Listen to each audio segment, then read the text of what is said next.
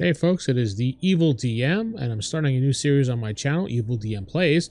I'm going to be doing Pro Wrestling Simulator, and I'm going to be using the All-American Wrestling mod here in 1997. Going to pick WCW, one of the things I enjoyed back then, even though I was a big WWF fan at the time, and I did stick with WWF more over WCW, but I would like to have seen WCW, or World Championship Wrestling, continue. And I just want to book some of the stories that they had back down and see what happens when I take over in booking. And this is going to be a historical recreation of WCW. So some of the decisions I'm making are going to be on my own based on what I think should have happened and how I think things should have went. And they may fall flat or they may suck. I don't really know. I know I'm just going to try this out and see what's going on. Our top workers, obviously, at the time are Hogan, The Rock, Shawn Michaels, Bret Hart, Randy Savage, Ric Flair, The Ultimate Warrior, Sting, Kevin Nash, and The Undertaker. That's what it lists as the, I guess, the top people going on right now. I know Steve Austin's vicious. Steve Austin's starting to make his way. Kerry Von Erich. It goes on and on and on. And we're the owner. We're going to take over the owner of WCW. So we're going to go to next. And our championship wrestling. And we got our main event here. Obviously, these are the main event players at the time in 1997 of January. Because that's when we're starting. January 1st, 1997. Our top main eventers are, as you can see here, the NWO is just gaining, I believe at this point, just... Was it 96 they started, I think, or 97? It's hard to remember. But the NWO was pretty hot. So this is back when everybody started jumping bandwagon over to WCW from WWF because WWF was getting stale and WCW was bringing back a lot of the Hogan era people, and then the NWO started, so WCW had gained some popularity really quickly in a matter of a year, almost beating out WWF at this point. I think this is when they started to decline, and 98 is when they started to lose in the ratings, but their popularity in North America or the United States is 80, and Latin America, and so on and so forth, Africa. The Ted Turner Company, our major rosters here. Our tag teams are Extreme, which I don't even remember Extreme. I remember Harlem Heat, High Voltage, Luger and Sting, Nasty Boys, Public Enemy, Steiner Brothers, the Amazing French Canadians, the Blue Bloods, the James Boys, the Outsiders, and Vicious and Delicious. This team always cracked me up with these two, Scott Norton and Buff Bagwell. Always made me laugh. Anyway, we got our United States champion. We got our WCW World Cruiserweight Championship at the time.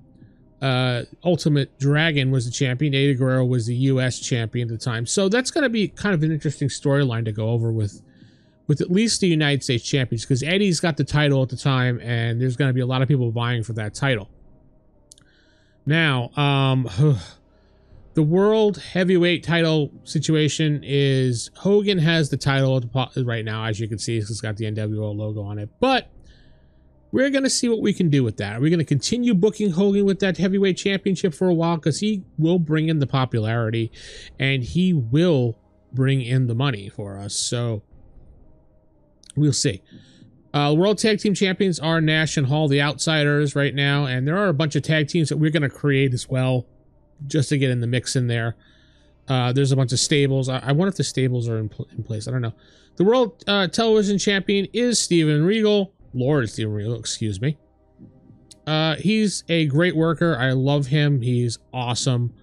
So we were going to see what happens with that. The WCW World War III Battle Royal winner was the Giant. So we'll see how that works out.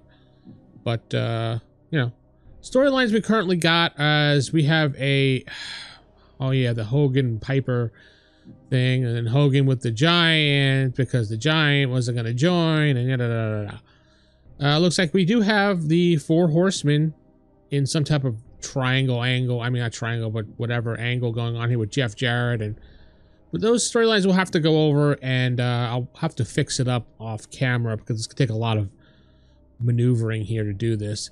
Relationship wise, obviously we know some of this asshole right here.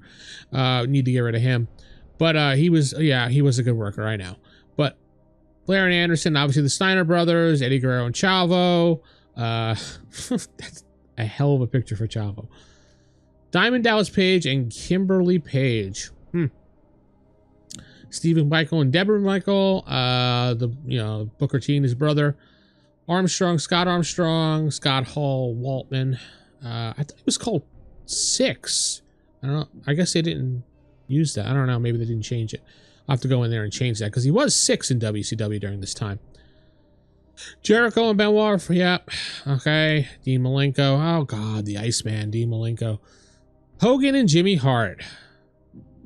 I guess he was still friends. Sting and Luger were the... And then, do they have a different picture of him up here? No, it's the same picture. So we Knobs and Hogan. Yeah, we knew this one because of the Nasty Boys. Sting and Flair. So yeah, we have a bunch of storylines here. Here's some people with some heat, and it gets bigger. Hogan Savage. Oof, that whole deal with him with Elizabeth really broke down their friendship, and Macho Man was a jealous man. So don't mess with the Macho Man. You should listen to some of those stories they have going on online there with Hogan and Savage, how Elizabeth was trying to escape the grasp of Savage and went with Hogan and his family to, I guess it was Florida? I don't remember where it was, but Macho Man didn't know where he was until he finally figured out where Elizabeth was, and he came down there and demanded answers. And apparently that's how Hogan got his black eye. And what was that WrestleMania he showed up? Was it 9 or 10? And it was a jet ski accident. Yeah, okay. It was Macho Man gave him a black eye. For the calendar, we actually have our Nitro sold out Super Bowl, your pay-per-view, blah blah blah. I don't think. Yeah, it doesn't look like Thunder is a thing yet, which is good because I really didn't want to book 2 shows.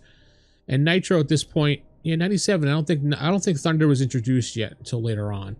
Thank goodness, because I didn't really want to deal with that. No news because we're just starting out. So we're gonna check. We're just gonna be Ted for short because the evil DM. Save name will go Ted, 1997. We'll pick our picture. You know what? We'll just a very good professional wrestler. Yeah, that's definitely not someone I want to be.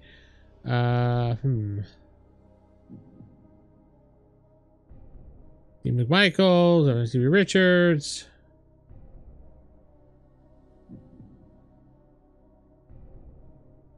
So I landed on picking on the updated Ted DiBiase, right as he was in WCW. I like Ted DiBiase, always my favorite wrestler in the olden days.